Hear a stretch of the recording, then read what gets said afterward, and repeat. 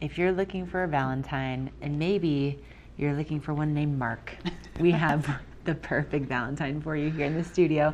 We have Mark and Rhiannon Rowe from the Eagle County Animal Shelter. And Rhiannon, tell us about Mark. There's something a little special about him. Yeah, Mark is definitely special. You know, he came to us from Texas.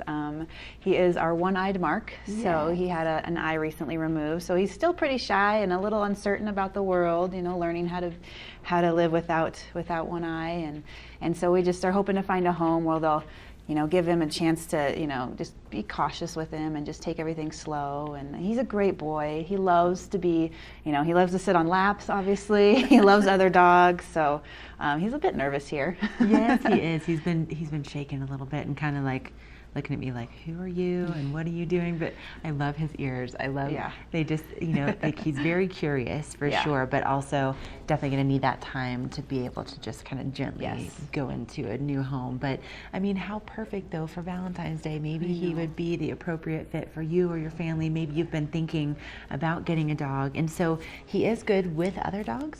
Yeah, he's great. Yeah, we keep him up front at the shelter, just at the front desk, you know, for some of the day. And he just hangs out with everybody and likes to watch, you know, watch things from a distance and check everything out. So nice. And then how about cats? Does he like cats? He doesn't really seem to mind anything, really, you know. Cool. So, yeah. Just nice and mellow, but maybe just a little nervous about cameras. So maybe if you have a studio in your house, maybe that's not ideal for him.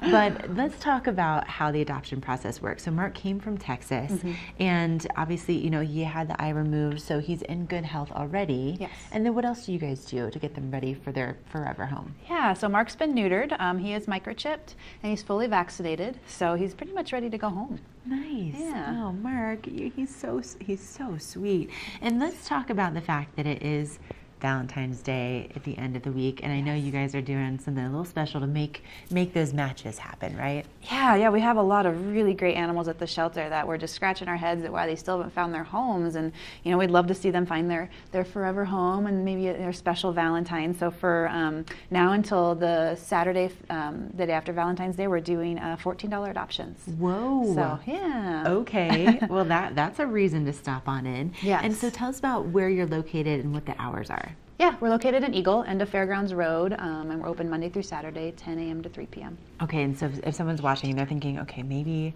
Mark could be like my guy, but they're not sure, what would you recommend as far as coming down to the shelter? Like maybe they're like me, maybe they have 3 other dogs. What would be the process?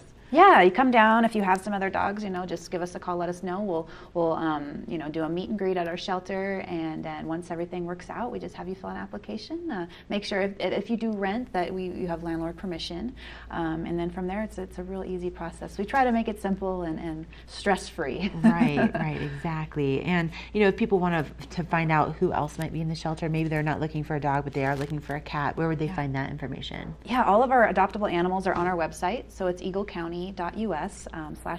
You could see some pictures of Mark, you could see some pictures of some really sweet cats we have, so everybody. That's so awesome. And also, I really have to brag about our shelter. I mean, the reason that Mark came in from Texas is because the placement rate is so high here that these animals that are coming from kill shelters have a better chance of finding a home in Colorado, and that's a big testament to the work that's done at the Eagle County Animal Shelter. And can we just remind them in the last year how many animals you were able to adopt out? Yeah, and for 2019 we adopted out 409 animals. So, 409. That's amazing. Well, hopefully Mark is just going to be adding to that number, and we'll be able to find his home by Valentine's Day.